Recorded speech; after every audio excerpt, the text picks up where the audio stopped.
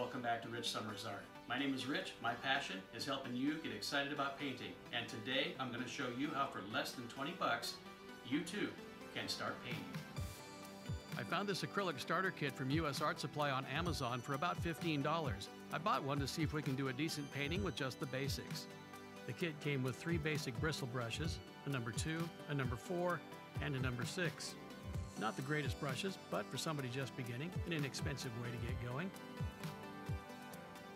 I grabbed a paper plate to use as a mixing palette, which most anyone will have in the pantry, and the kit came with this small plastic tray, which I'll use to hold my colors that will mix on the plate.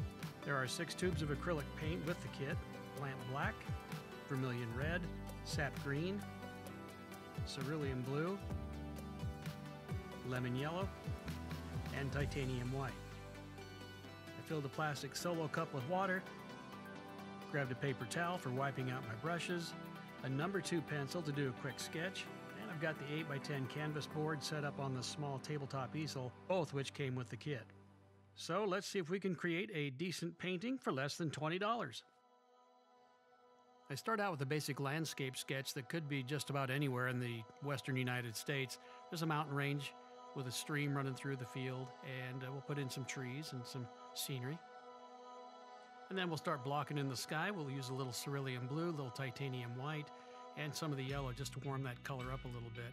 The titanium white opaques the colors because acrylics are very transparent for the most part, and if you use that white, it helps opaque that color and cover your canvas a little better. While we got that color on the brush that we're using in the sky, let's go down and block in our stream as well, just to kind of act as a placeholder for where that stream's going to run through the painting there. And starting with the mountain farthest away from us, we're going to use a very light color, just a little bit darker than the sky, but not too dark, because we want the perception of distance. It gives you some depth in the painting. So you can see that looks like that's way back there. And we're going to go a little bit darker. Down there in the valley, there'll be some shadows. And then we're going to move forward to the next mountain with a little darker value. Not too much darker, because we're going to put some other stuff on there a little later that will darken that up even more. So we don't want to get too dark right now, or it'll mess up the depth of your painting and the values on your planes. And then we'll go a little darker for the mountain range that's closer to us. So far, not too bad with this little inexpensive paint kit for 15 bucks. Start working a little bit on the foreground now. Just wanting to get the canvas board covered with paint right now with the basic colors. We'll add all the details and highlights and things coming up in just a little bit here.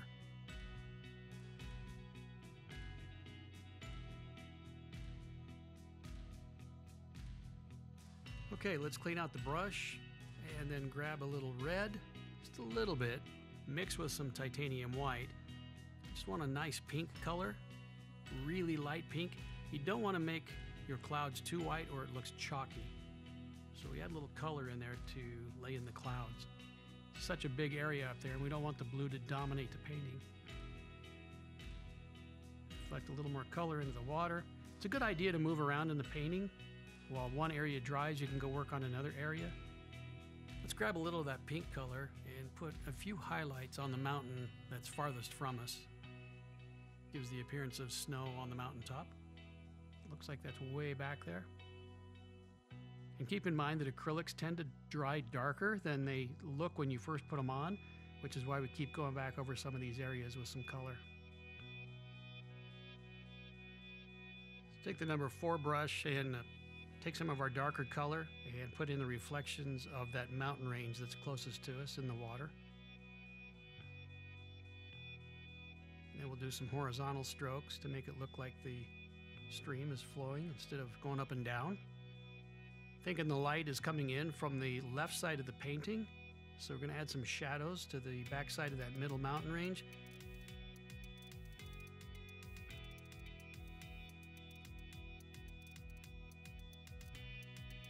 And you can see now that the middle mountain range and the range closest to us are almost the same value, which is not good, but we're going to go in there and lighten up that closest range with some highlights, like the sun is hitting the face of that mountain there, coming in again from the left side of the painting.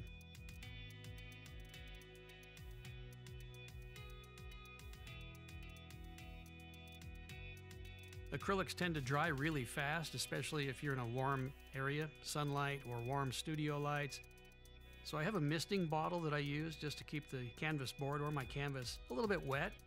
Makes it easier to push the paint around. You'll see me spray the canvas board here in just a second or so, just to keep that paint pliable and able to move around the canvas.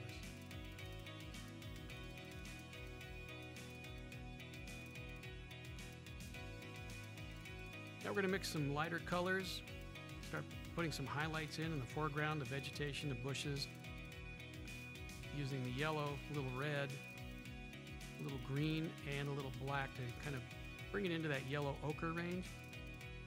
We'll lay in the grasses along the creek bed, or the creek bank rather, closer to us on the left side there. Helps act as an eye stopper and keeps the composition of the painting where the eye flows around the painting instead of off the painting. Mixing a little red, a little green, a little black, make kind of a burnt sienna color, put in the foreground.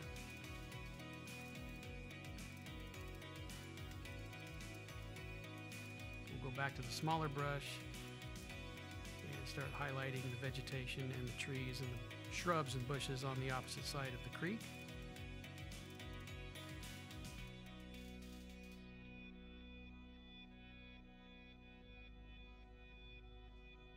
Gonna add a little more definition to these pine trees right here behind this row of trees and shrubs and bushes that are closest to the creek, just to add some interest to the painting.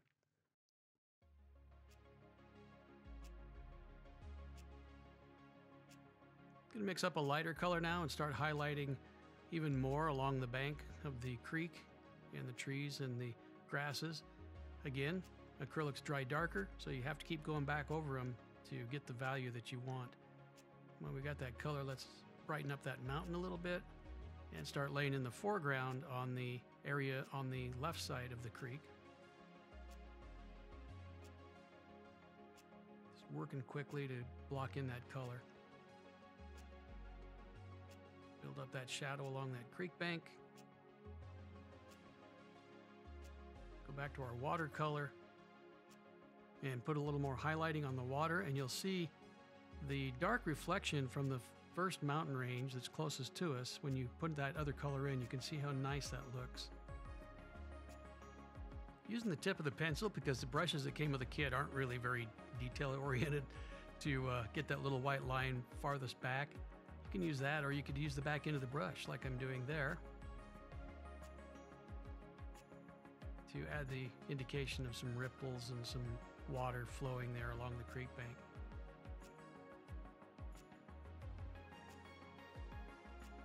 And we're going to add in some light here on the left bank to give the perception of sun coming through the pine trees.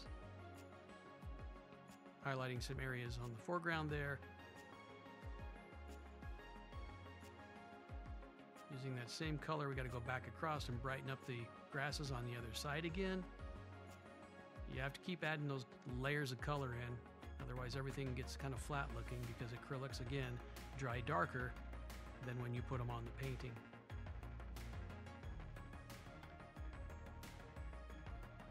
Using that same color, going to highlight the trees, the pine trees.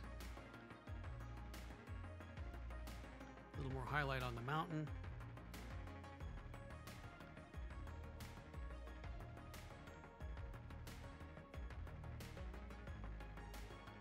Work on the creek a little more with some more color, creates movement. Perception of light. There we go again, highlighting more on the bank, keeping that color, trying to keep that bank bright. Brightening up the light coming through the trees a little bit. Just moving around, no rhyme or reason to what I'm doing, just making it look like light coming through the trees. Let's block in the foreground here a little bit. Give us something to look at. Keep bringing that color up in the foreground before we start adding a little more color to it. Back to the highlighting.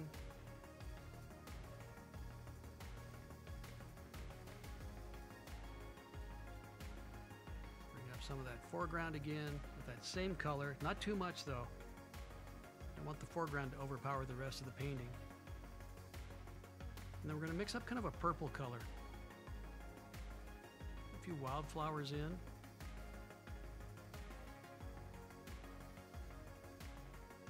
That's a little interest to the foreground and the far bank of the creek. Brighten up those highlights again. Put an eye stopper on the other side of the painting. A little more color in the creek. Retouch that snow-capped mountain way back there in the distance. And let's brighten up that bank again. Really want to keep that bright across the creek there so it looks like the sun is coming across, hitting that. Mixing up a brighter color now and highlighting those flowers. And I think we just about got a painting done for less than 20 bucks.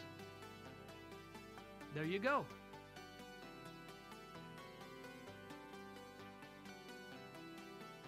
So we just created that quick 8x10 landscape painting using that beginner kit from US Art Supply, available on Amazon.com for $15. There's a link to purchase one just like it in the description below. And when you shop through Amazon.com and our store, it helps us out, keeps the channel going. If you like what you see today, please subscribe, hit the like button, ring that bell for notifications. Thanks for watching, and we'll see you next time on Rich Summers Art.